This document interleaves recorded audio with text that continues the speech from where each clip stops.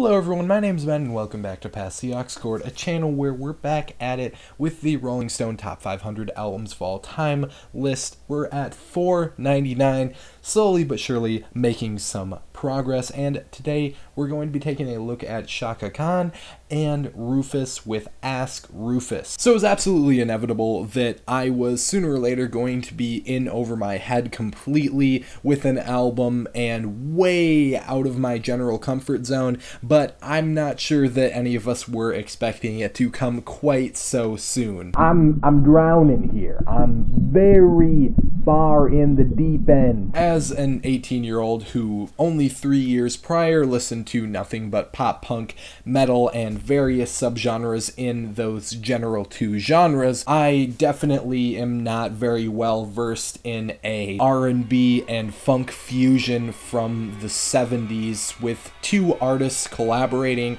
that I'm only mildly sure I've even heard of before. Even if I have checked out a few somewhat similar projects kind of from this era, Funkadelic's Maggot Brain does come to mind, even if that is a little bit more on the experimental end of things. I was wondering if this was particularly influential or culturally significant in any kind of way, and I guess the answer to that based on my research is yes and no, but mostly just seems to be an R&B album that people seem to really enjoy and has remained somewhat of a classic. Also, when looking a little bit behind the scenes, a little bit deeper into this album, I found out that there was actually some arguments, some fighting going on between members of the band, and you really can't tell with how harmoniously this album came together. This album is far from messy, with 37 minutes and 9 songs that all feel pretty cohesive with each other in its entirety. While there is definitely some significant highlights, every song on here does feel like it fits in its own right, and it's pretty solid. Across the record, the instrumentals definitely feel like the time period in which they come from, and that's not an insult at all, because this blend of R&B definitely is a fun one to listen to, a very enjoyable one overall, and it does seem like it's kind of avoiding the more fun, upbeat side of R&B from that time period that I feel like I've heard before, and instead this is drawing much more on the smooth, soulful end of things. The melodic keys and catchy bass lines that groove throughout the entire song always keep me interested, while most of the songs on this album don't follow any kind of verse-chorus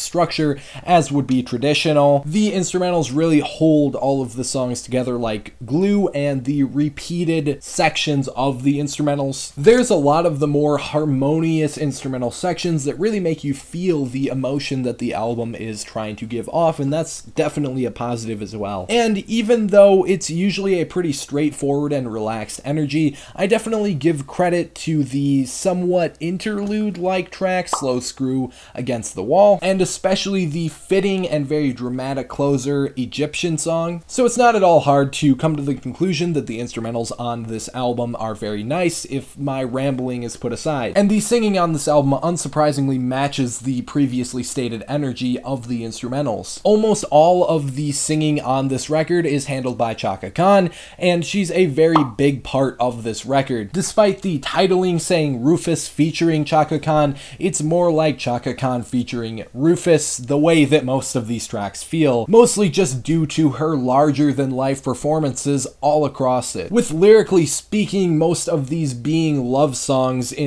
their most boiled down form, I guess. Her emotive vocals really do fit with the lyrics they go aside with, but the fact that the majority of the songs on here do end up being love songs is kind of leading into my only issue with the album, that being diversity. You do have a few moments on the album that end up feeling like back-to-back the same stuff, and with how different some of the ones with different topical focus feel, those being Earth Song, Hollywood, and Egyptian Song, I feel like if there was more topical diversity in the lyrics, we probably would have gotten more sonic diversity, which is also kind of needed on the album. A little bit of variety definitely would have helped this album, even though it is a pretty concise 37 minutes.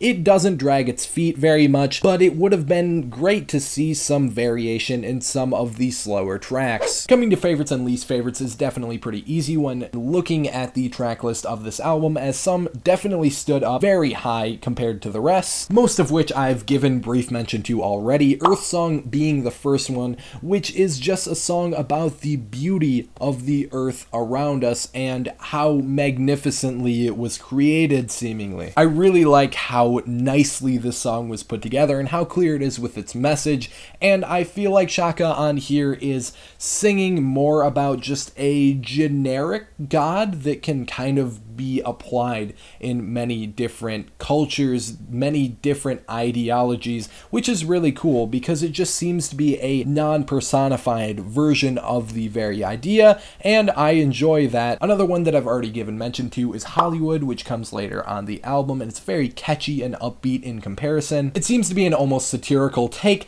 on life in the big city, which is an idea that was definitely used a lot of times since this came out. This song is just really fun to listen to as well, and that's definitely the biggest appeal of it to me. Finally, this closer is so damn good, and again, I've mentioned it already, Egyptian Song on here is such a fitting closer because of how dynamic and loudly soulful, I guess you could say it is, in comparison to the rest of the very calm energy the rest of the album gives off for the most part. This one's far less stripped back and just displays a lot of raw emotion. It just feels very climactic, and that's always a great thing for a closer to do. As far as least favorites go, it's more just the tracks that don't make me care about them quite as much. There is only 9 songs on the album, so there's not really a lot of room for middle ground if I pick too many least favorites, and I don't think it's really deserving of the treatment of getting a lot of least favorites either. I guess Close the Door doesn't feel like a particularly exciting one to me. This wasn't necessarily a great indication of what the album would be when I was pretty early on in it, and the same can be said about Magic in Your Eyes, which was, for me at least, the song that pushed it over the edge of having too many love songs. That one's probably the least memorable of the bunch, so I just didn't care for it very much. Really though, I am far from hating any of the 9 songs on here, and I think even those last 2 that I mentioned are pretty solid in their own right. On a less stellar album, those could have been the best tracks on it, or ones similar in quality level, if that makes any sense. So overall, does it deserve its spot in the list? I'm gonna go ahead and say yes, but part of that has to do with the fact that I don't know what other albums from this era, sound, or style, if any, that will be higher up on the list. This very well, in comparison, could either be better or worse than a lot of that stuff, so it's really hard for me to say exactly how that will sit in the long term. For now, I'm definitely gonna say that this seems like it should have a place in the list, but I've also heard from various sources that there is better collaborative albums from Chaka Khan